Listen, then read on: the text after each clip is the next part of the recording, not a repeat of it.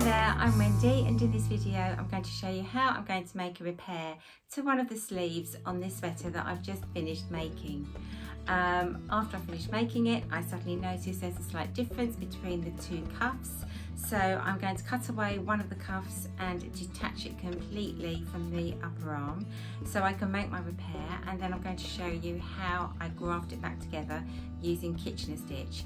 So I hope it's something that's interesting to watch, and I hope it's useful if ever you have to do anything like this yourself in the future, and it gives you an idea on how to go about it.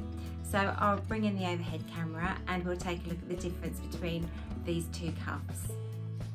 Now, when it comes to working colour work and you're holding the yarn in two different hands, what you find is that the yarn in the right hand settles more and becomes the background colour, whereas the yarn in the left hand, it pops a little bit, it's a little bit more prominent, and that becomes a good contrast colour. So with this sleeve here, when I've knitted these cream rows, I've had the yarn in my right hand. So the cream yarn has been in the right hand and it's settled back into the work. But when I've worked this sleeve, I've mistakenly held the yarn in my left hand, and so these cream rows, they just pop a little bit more and they just look a little bit more prominent in real life. So I'm not sure whether the camera picks that up, but every time I look at it, I can see it. So I just want to rectify that. So what I'm going to do is I'm going to cut through and unravel from just above the motif design here. Then I can just unravel it and rectify it and re-knit those cream rows with the cream yarn now being held in my right hand.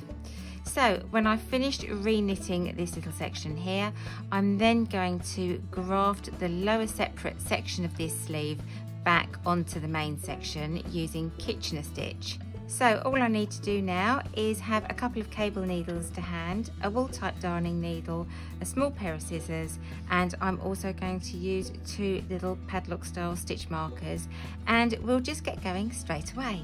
Now my sleeve here has been knitted in the round, but the technique is basically going to be the same, whether you've got a flat piece of knitting or you've got a circular piece of knitting like I have here. So what I'm going to be doing is picking up a stitch just along the top of this motif, and for me I don't want to go any higher because I've got an increase round just above here.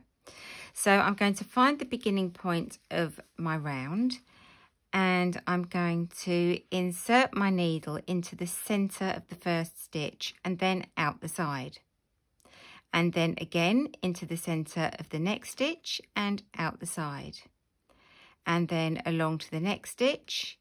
I'm going through the center and coming out the side, and I'm going to work all the way along, going through the center of each stitch and coming out the side of it.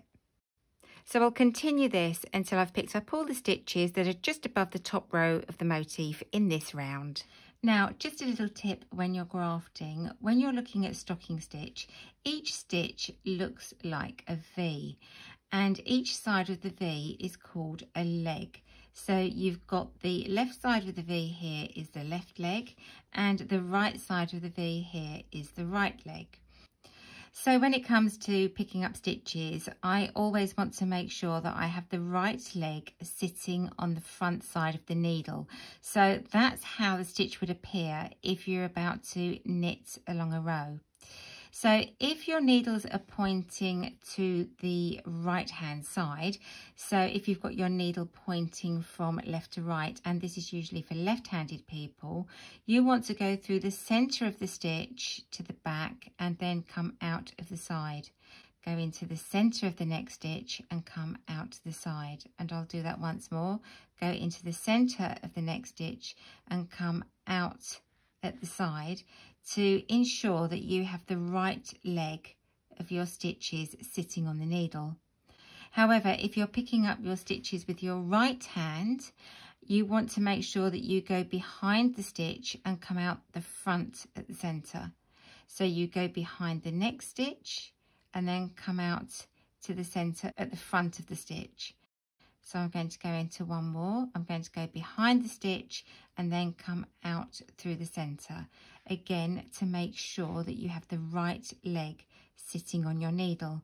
So that's if you're using your right hand and you've got your needle pointing in the left hand direction. And by doing that, that will help ensure that you don't twist any stitches as you're grafting, because that will appear as a slight scar when you're sewing your work together.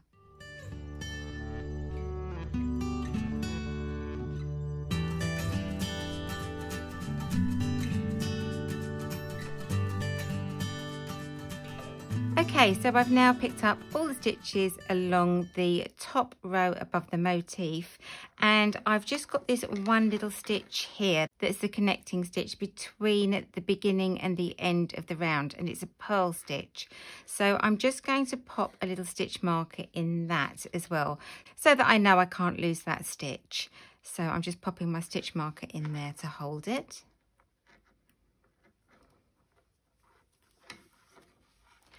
And now I'm ready to cut into my work and remove this lower section. So I'm going to snip into one of the stitches like this, and then I can start to unravel. And so I'm just gently easing out the stitches from the row below. And where I've placed the needle, the stitches are now caught and they can't unravel any further. So here we see we've got live stitches now sitting on our needle. So I'm going to do this all the way around, and I'll have this bottom part of the sleeve detached. And so I'm just working my way around, removing the yarn and removing the lower section of the sleeve. And while I'm doing this, if you're new to my channel, it would be lovely if you click to the subscribe button and the notification bell so that you get to hear when my next videos go live. And if you like my videos, it would be lovely if you gave me a thumbs up as well. So I'm just going to continue doing this now until I've reached the end of this round, and I'll have detached this lower part of the sleeve away from the upper part, and then I can focus on rectifying it and putting it all back together again. So I'll meet you when I get to the end of the round.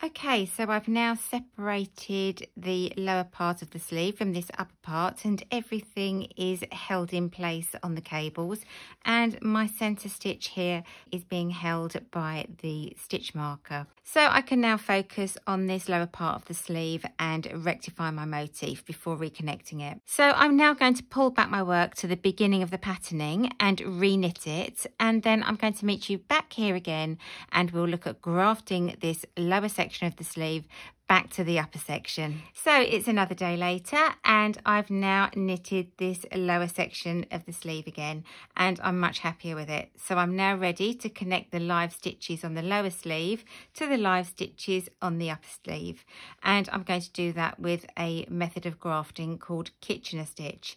But just before I start that, I'm just going to show you a little bit of grafting on a flat piece of knitting, just so that you can get the gist of what I'm doing when I'm actually doing the Kitchener stitch. So I've made these two little samples here, and they're both stocking stitch, and the top edges haven't been cast off or bound off, so they're both live stitches and they're both raw edges. But what I want to do is I want to join both of those edges together with a seamless appearance. So it's like doing a little running stitch from one side of the work and then coming across to the other side of the work and back and forth. But you've just got to be a little bit careful with your technique. So I'm going to pop these two together, and then I'm going to take my needle and I'm going to bring it up through the back and through the center of one of the stitches. Now, it doesn't matter which side you start on, and it doesn't matter whether you're doing this left-handed or right-handed. It's going to be the same principle. So I've come up with my needle has come up from the back of my work through the center of the first stitch and come out of the front. Now I'm going to jump across to the other side, and it's almost like doing a running stitch. I'm going to go in through the center of the front of the first stitch to the back, and then I'm going to come from the back through the center to the front of the next stitch. So if you can see that more clearly, and then I'm going to take my needle through.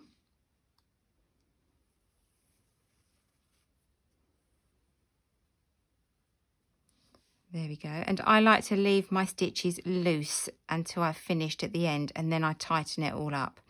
So now I'm going to jump back across to this side, but I'm going to go into the stitch where I just came out of, where my pink thread is. So I'm going to pop my needle through the center of that stitch that I just worked in on the first side. So I'm going from the front to the back, and then with the next stitch I'm going to come from the back to the front. So I'm coming out the back of the stitch and to the front of the stitch. So I'm going to bring that out as well.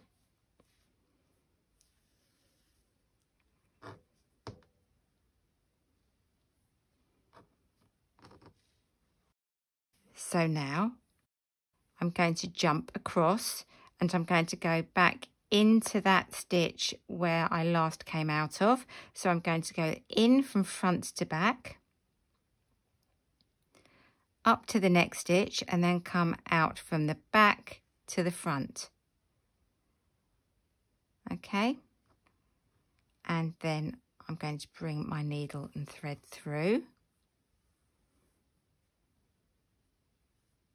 And again, I'm leaving this a little bit loose.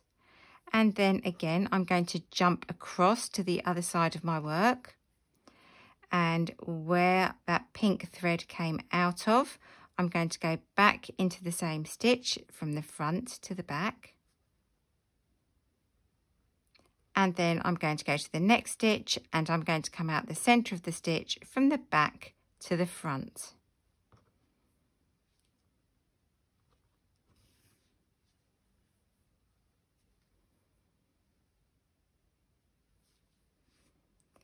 And again, I'm going to jump across to the other side of my work, and where the pink stitch came out of my cream knitting, I'm going to go through the front to the back and go across to the next stitch and come out from the back to the front.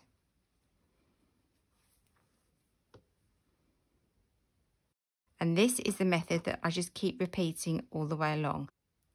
So I've now got these two pieces of knitting ready to go, and the stitches that are on the stitch marker on the upper and lower sleeve, that is just the extra stitch that I use as a seam line, and that's a purl stitch. And so when I finished doing this colour work, I increased one stitch, which I'm then going to connect to this purl stitch. So these two just correspond, and I'm just keeping them out the way until I've finished working on my Kitchener stitch. So I'm going to bring my needle from the back to the front through the first stitch on my right hand needle, and it really doesn't matter which side you're starting first. It's just a repetitive pattern of going from one side of your work to the other. So I've got my yarn coming out the center front of my work, and I'm going to take the yarn through the center front to the back of the other side of my work, and then I'm going to lift that first stitch off the needle, and then I'm going to go to the next stitch, and I'm going to come from the back of my work, the purl side of my work, back through to the front, which is the knit side of my work, and bring the needle back up through the center of the stitch and leave that stitch on the needle. I've got quite a long piece of yarn here. Then I'm going to go across to the other side, and I'm going to go from front to back through that first stitch and lift it off the needle, and then come from back to front on the second stitch and leave that on the needle.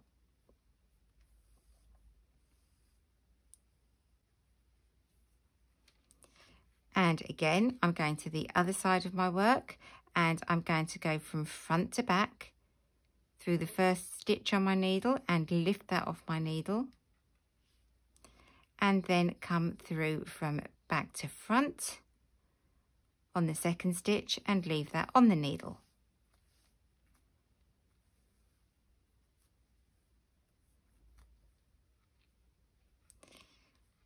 And again to the other side, I'm going to come back and I'm going to go through, if you can see it properly here, front to back of the first stitch on my needle.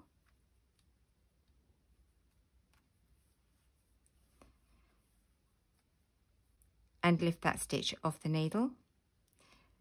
And then come from the back to the front through the next stitch on the needle and leave that stitch on.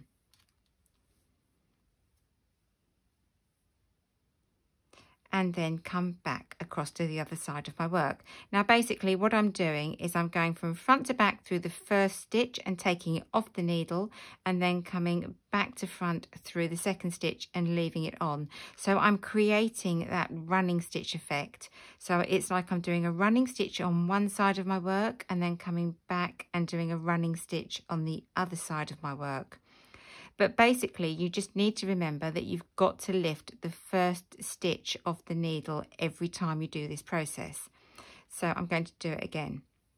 I'm going to take my needle from the front of my work to the back of my work and then lift the stitch off the needle, and then go from the back of my work to the front of my work and leave it on.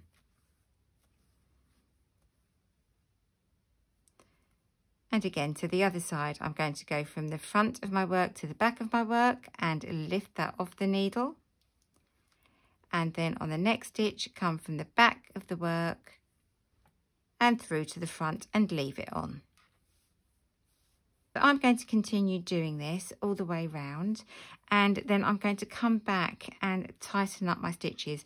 And I like to leave mine quite slack actually, and then I go along with the needle afterwards and rearrange my stitches so I can get as nearer the same tension as my original knitting as possible. So I'll meet you when I get to the end of working this complete round.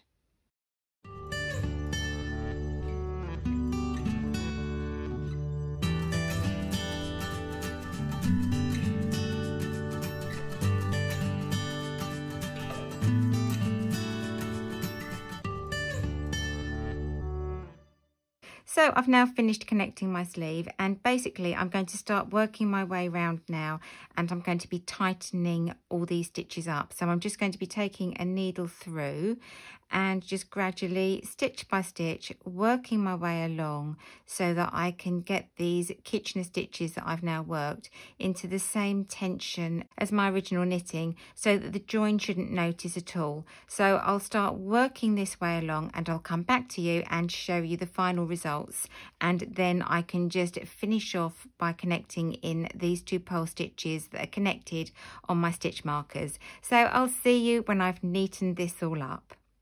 And I'm back again now from tightening up all those loose stitches, and I've got both pieces of my work completely joined together, and I think it's looking pretty good. So I'm quite happy with this now, and all I'm going to do is connect those two stitches that are on the stitch markers.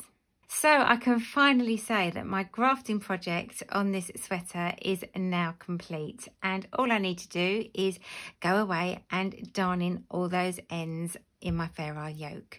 So I'd just like to say thanks for watching, and don't forget, if you're new, it would be great if you subscribed to my channel and click that notification bell, and don't forget to give a thumbs up if you enjoyed this video. So thanks for watching, and take care, and I look forward to seeing you soon.